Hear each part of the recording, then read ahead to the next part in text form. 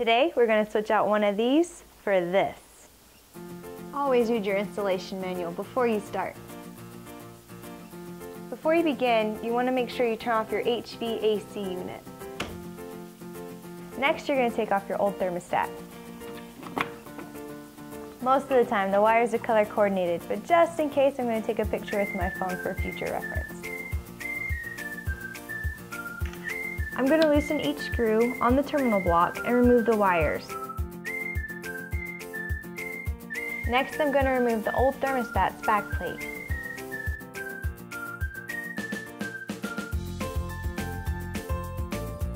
See this jumper right here? You're going to need to remove that and install it on your new thermostat.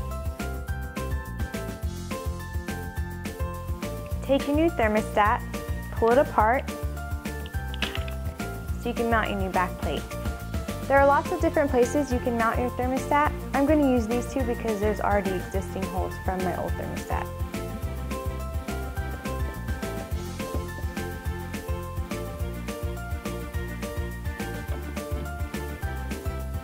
Before you tighten it down, make sure it's nice and level.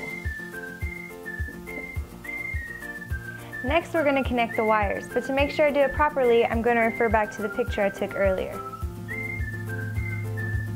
I like to put my wires in order and then just bend them so they fit in place. And don't forget to install your little jumper in the right place.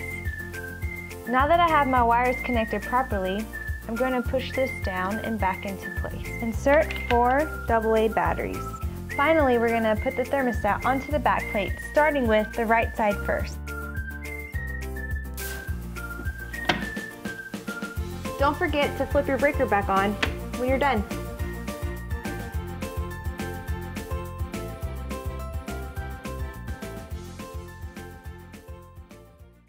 It's not coming out.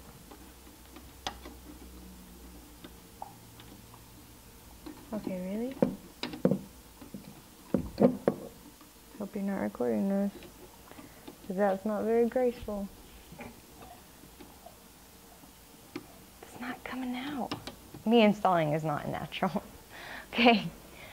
Next I'm gonna, wait, I'm like distracted.